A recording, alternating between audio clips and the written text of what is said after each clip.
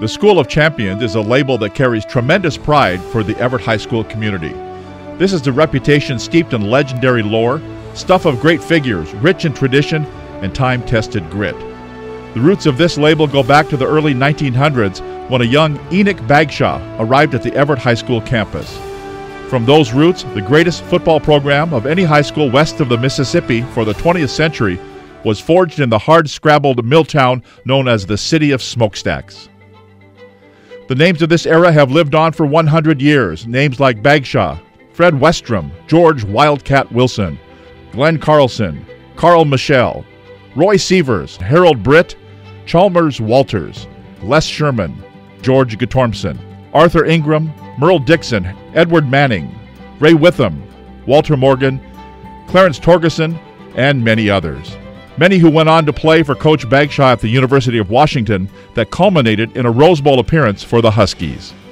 Certainly even in the mid-'70s when I was at Everett High School, we were very aware of the legacies of multiple Seagull football teams of the past, certainly starting with the late teens, 20s, the Enoch Bagshaw era. But while these young men were still wearing the blue and gold on that glorious New Year's Day in 1921, 20,000 fans packed into the stands and lined the field for the battle between Everett High School and East Technical High, the undefeated team from Ohio that had traveled west to take on Baggies boys for the right to be crowned national champions. The City of Smokestacks. The standard established under Coach Bagshaw had a lasting legacy on a school that's situated in a town that was rife with civil strife. Just 4 years earlier, the sheriff and his deputies had engaged in a shootout on the waterfront with the International Workers of the World Union, a confrontation that resulted in at least 7 deaths and became known as the infamous Everett Massacre. It was a town where the contrast between the haves and the have-nots was striking, and tension in the early 1900s on the streets of Everett was palpable. But it was at Everett High School where the wealthy timber baron's children sat next to mill workers' children, where the owner's son blocked for the mill worker's son to score. It was in the halls of Everett High that the next generation learned champions come together. Newspaper columnist and city leader Rosie Wayberg wrote, "It did not matter whether it was a banker or laborer, merchant or professional man. They all met on a common ground when baggy and football were under discussion."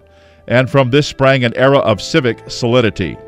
I remember playing at Bagshaw Field at North Junior High School when I was playing at South, and that's when we first started hearing about him. It was on the gridiron where a high school inspired the young town to believe that hard work, strict discipline, and working together could create something special. The one thing that the mill owners and the mill workers could agree on was Everett High School football.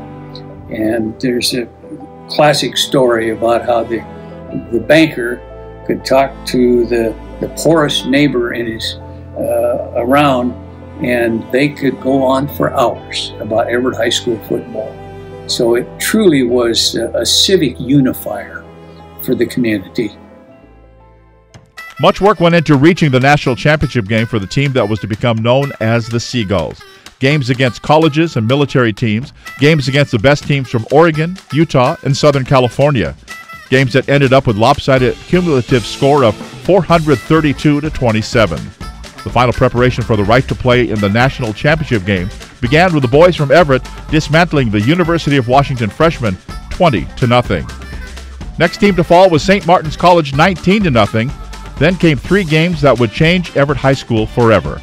Against the best of the West had to offer, the Oregon champs from the Dalles, which ended up in a lopsided 90-7 victory for Everett. It was noticed that a large gray seagull was flying over the field. Next, Everett took on East High of Salt Lake City, the champions from Utah, in a Thanksgiving Day showdown where they easily defeated the Leopards 67-0. Again, a large gray seagull was seen circling the field. Everett went on the road to provide a 28-0 thumping of Southern California champions from Long Beach, a game that was attended by 15,000 fans. Across the telegraph, it was reported that a large white seagull was flying over the field, to which the crowd of 1,500 in the auditorium cheered.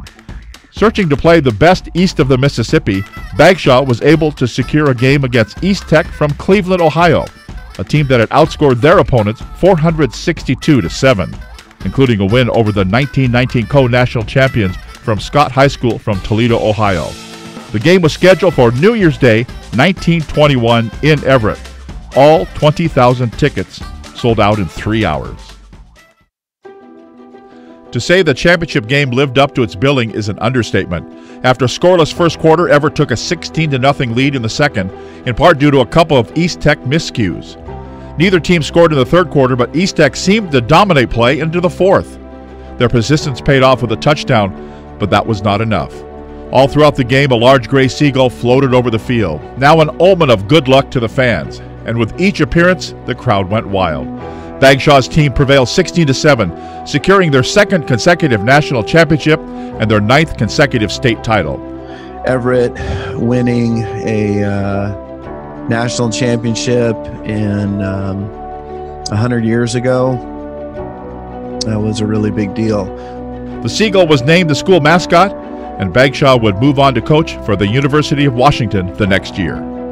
We were very aware of the Enoch Bagshaw legacy at Everett and the great accomplishments there, and then obviously my Husky connections. I knew what he did after he moved on from Everett High School. So Enoch Bagshaw, and knowing what he was all about, what he meant to Everett, what he meant to the University of Washington, was something that meant a lot to me. Well, it's kind of ironic that Coach Bagshaw went to the Huskies, stepped down coming from Everett High School to go to the coach at the Huskies, but he was able to take the Huskies to 2 Rose Bowls, and of course I was very fortunate to take the Cougars to 2 Rose Bowls also. So we had that going for us. I think you could say Everett was really a town that in many ways was at war with itself. But there was one thing that the mill workers and the mill owners could agree on, and that was the Everett High School football was the best.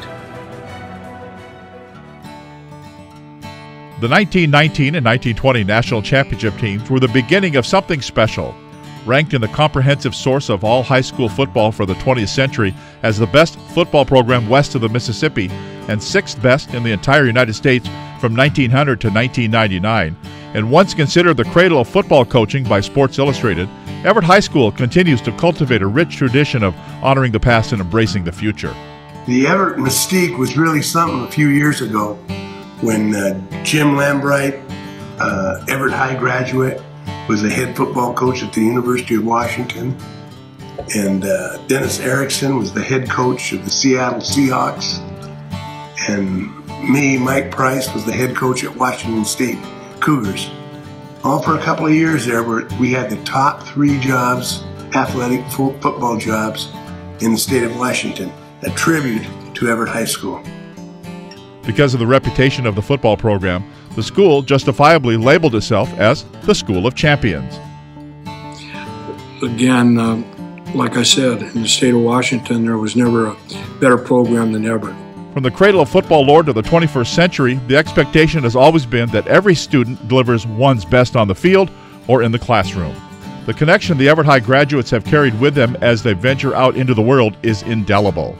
Throughout the years, Everett High athletics became the place of many championship teams, with 45 state and regional championships and over 300 league and district championships.